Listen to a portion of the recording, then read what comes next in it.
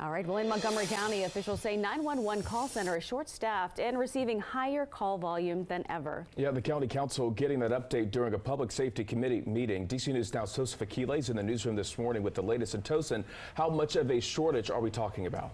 Well, Corey and Tanaya, good morning. It's two parts. So overall, it's a 16% shortage when you're talking about Montgomery County's Emergency Communications Center. That is according to officials. But when we're talking about the shortage with telecommunicators, those are the people that answer those 911 calls, that shortage is 22%. County Council also receiving an update on how quickly calls are answered, which is still within standards, but that number is inching up. So in 2021, the average answer time was 4 seconds. In 2022, 9 seconds. In 2023, the average answer time for a call is now 10 seconds. Officials say the ECC has been dealing with staffing shortages for a while. In 2017, they had about 15 to 16 call takers. Right now, they have 10 to 14. And officials say the shortage and increase in the number of calls coming in is now leading to overtime for staff.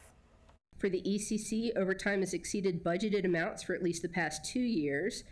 And the ECC is advised that mandatory overtime is required almost every day. The chart on page 4 is showing they went over their overtime budget by about 19% in fiscal 23, and they went over last year in fiscal 24 by 36%.